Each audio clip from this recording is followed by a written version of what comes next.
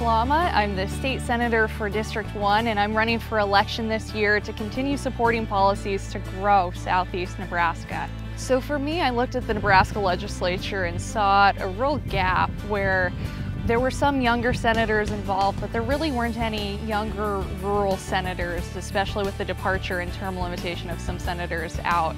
So for me, it was about providing that younger rural perspective, because so much of what we do in the Nebraska Legislature is getting our young people to come back to our rural communities. So why not have some firsthand experience on the floor for that? Agriculture is the backbone of District 1, and I've fought over the last 2 years to make sure that solid agricultural policy is passed in the legislature. So to get that Farm Bureau endorsement really does mean the world for me, and to have the backs of our farmers, for them to have my back as well, it means a lot.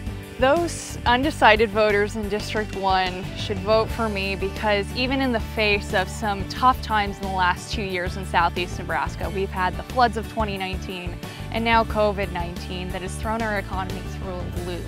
I've still been able to get results in the face of that for District 1 that are unprecedented.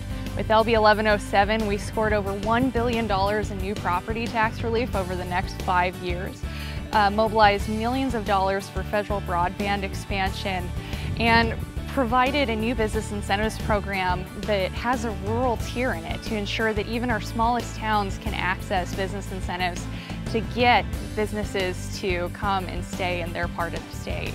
When I got involved in the Nebraska Legislature, I had one simple goal, and that was to support policies to grow southeast Nebraska. That's my guiding principle moving forward in supporting policies for structural property tax relief. LB 1107 made some great progress in the right direction, but we still need that structural reform. I can assure you that I'll be a strong rural voice on that debate.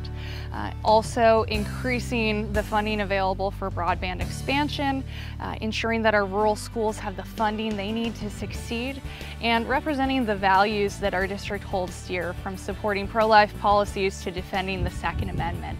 That falls under that guiding principle of growing southeast Nebraska, so I'm happy to support those issues. My biggest message that I'd give to Farm Bureau members is, in District 1, there is one true advocate for agriculture in southeast Nebraska. It's me, Julie Slama, and I'd appreciate your vote on November 3rd.